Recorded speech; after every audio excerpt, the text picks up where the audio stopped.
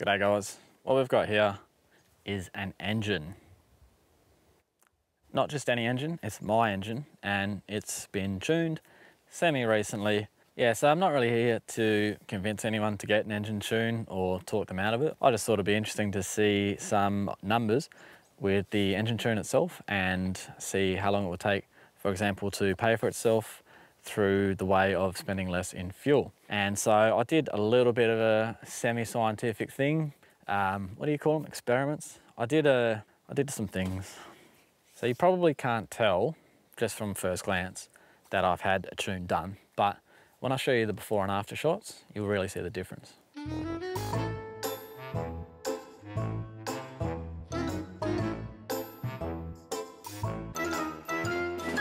So engine tunes, why do you get them? What do they do? They play around with your fuel ratios and they bring in the power with diesel engines. You would normally have it come in at an earlier rev range. They fine tune your exact engine because there are small differences in each engine, even of the same model. You want to do an engine tune as one of the last things you do. For example, after you do an exhaust, or if you are going to upgrade your intercooler, you would do the engine tune after that. If you do an engine tune and then later on you get an exhaust upgrade and an intercooler upgrade, really you need to tune it again. Now, the reason I decided to get an engine tune, I had done an exhaust and I had done some upgraded intercooler pipes, and that was it. That's all I plan on doing in the near future. I was happy at this point to get an engine tune. Now, the reason I wanted it is, I guess, the fuel efficiency, but just to make the engine run smoother, to be at its best, and to get that increase in torque and power. A lot of the driving that we do in Australia, in WA especially, but in Australia as a whole, is sand. It is the beach. Everyone loves the coast. Even if you're going on inland tracks, it never hurts to have more torque. Torque and fuel efficiency, they're the two main things that I was looking for. So I just got a pretty basic tune. There are different levels that you can go to. I do not have an upgraded intercooler. I was not going through an upgraded turbo or upgraded injectors or any of that. I don't need a shit ton of power. I just wanted the best that I could have with what I had at the moment. I want reliability to be the number one thing. Any benefits after that is just a plus. You will see different benefits whether you have a DPF or pre-DPF car, so keep that in mind as well. Every engine is different. The numbers that we talk about today are not even specific to this 3.2 litre because they change depending on the way you drive and all that sort of stuff. So as far as the numbers of the actual tune, pre-tune 427 Newton meters, post-tune 558. So the peak does come in later technically, but if we look at the chart and we go back to see that where we used to have 527, at that rev range, we now have 550. The peak is 558 a little bit later on, but even at the original peak, we have much better torque. In fact, we saw a 30.7% increase in torque. Same applies with the power. I've got it in horsepower here. So we've gone from 170 to 200. That is a 17.6% increase in power. But that power does come in a tiny little bit earlier in the rev range. Matching the RPM for RPM, we go from 170 to 195. So even at the same RPM, I mean, it's just better across the board. What do I have to explain?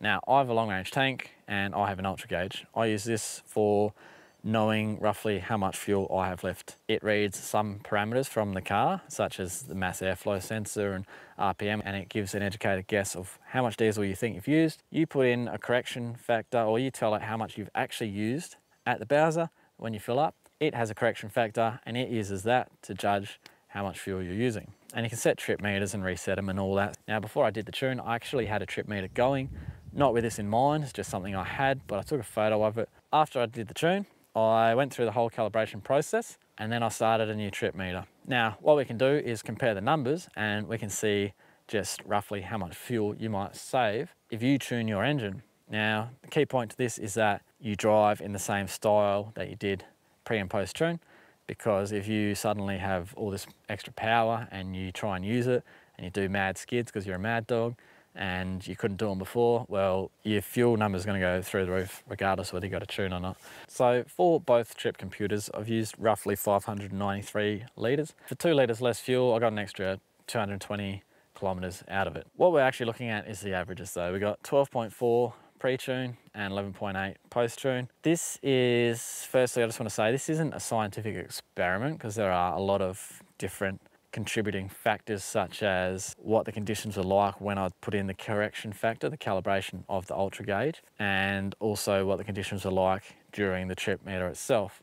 That applies to pre and post tune for the correction factor and also the trips. You can see already the average kilometers per hour of pre-tune is higher. This actually lends to a lower average litres per 100 because this car is at its best at about 80 kilometers an hour average, but it's quite good at 100 and 110. Doing city driving, which I did more of post-tune, actually lowers your average kilometers per hour. It's a lot of stop-start and you get worse fuel economy. So this 0.6 litres here, it's probably actually more than that. If I was doing the exact same drive and averaging the same speeds, I think the savings would actually be bigger than what we have here. This isn't purely A/B testing, so not 100% scientific, but I still think it is quite interesting to look at. And the other factors that I'm talking about with the correction factor and the trip itself is obviously, you know, is it summer, is it winter? The car is more efficient with the colder air, but also in the summertime, not only is the car less efficient, you're also blasting your air conditioner that adds to the fuel. And this sort of stuff I didn't control for. This was just a general look at things to see what sort of numbers you can expect. Now, post-tune, before I did this trip up north to Sandy Cape and everything, the lowest I saw it was actually 11.6. So I'm going to use the 11.6 for this calculation. At that time, before I started going off-road and using low range and all that through the sand, the average kilometers per hour would have been a little bit higher. Still not as high as the other one, but it would have been closer to an even match. So, importantly, the cost of the tune, for me, $1,365.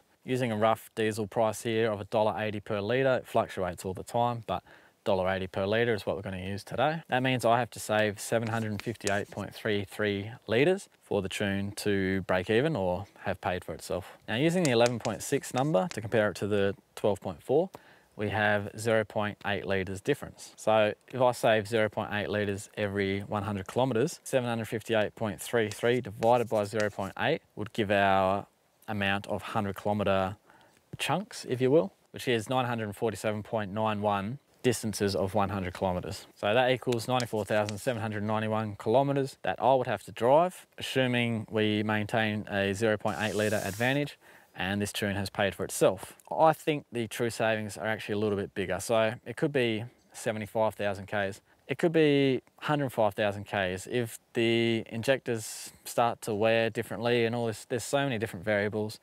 But yeah, so the way I've calculated it with the information that I have, 95,000 kilometres, the tune pays for itself. So those are the numbers for anyone that's interested. Obviously, we don't get a tune as an investment. It's not a return on investment type of purchase.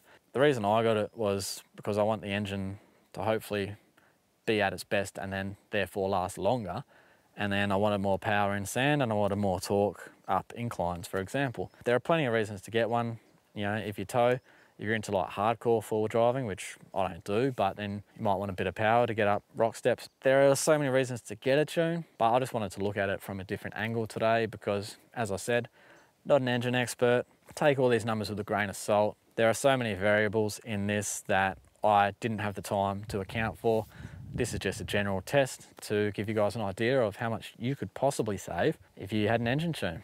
I'm not sure if this has been helpful or if it's made sense, but hopefully it has done at least one of those things, or both. I don't know. Yeah.